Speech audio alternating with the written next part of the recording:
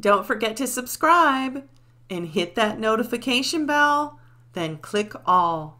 Thanks! Hi everyone, welcome back. And in this video, I'm going to show you how to make these gorgeous thermal roses. And they are pretty simple to do. So let me show you what you need to get started. And here's a look at the items that you will need. You need a base gel, a no-wipe top gel,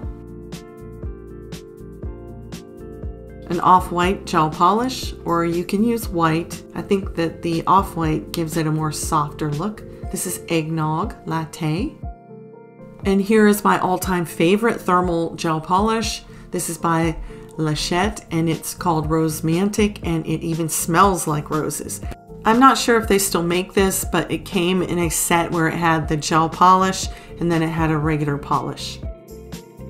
You will need a very fine liner brush, and you will also need a medium coarse buffing block and a fine buffing block. I use these buffers in between layers to give it a smooth glass-like finish.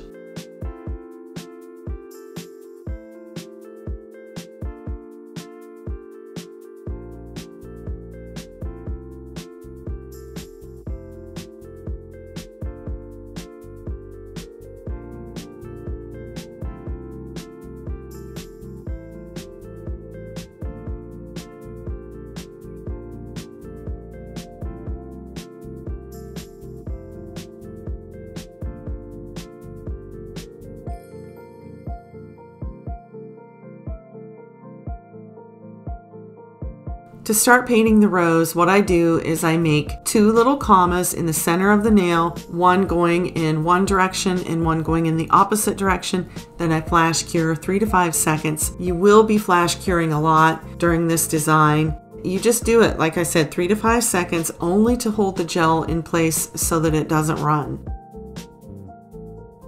I'm going to try to explain how I do this the best that I can. So I took two little commas and created the center of the rose, and at each end of the comma there'll be a little opening. So right at those ends or openings of that comma, I want to add the next two petals. Now if you do have the gel run into the next petal, that can be cleaned up with a brush and some isopropyl alcohol.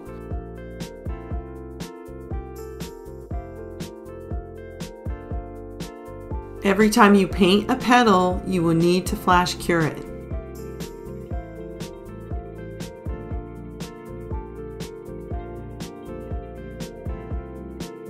I think by now you can see the pattern that I'm following. Another thing to keep in mind too is that this is at this point kind of 3D, so it's not flat. And that is why I'm going to use the buffers, which you will see here soon.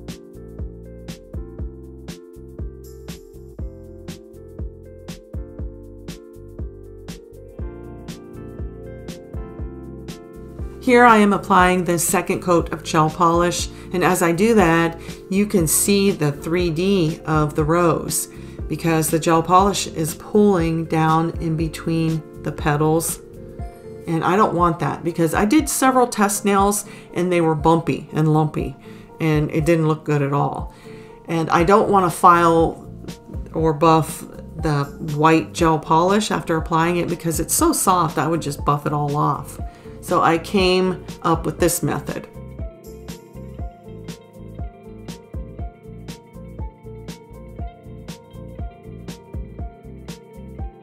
Now's the time for me to use the medium coarse buffer and buff this until it's pretty smooth. I keep feeling it to see that it's smooth. And then once I get it to where I want it, I will graduate down to the fine buffer.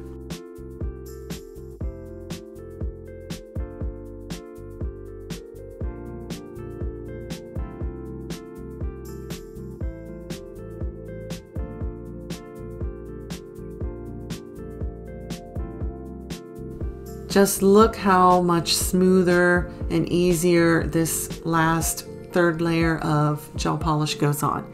There is no little bumps or valleys or anything. It's nice and smooth. So I will finish applying this and cure it for 30 seconds, and then we will apply the top coat and we'll be done.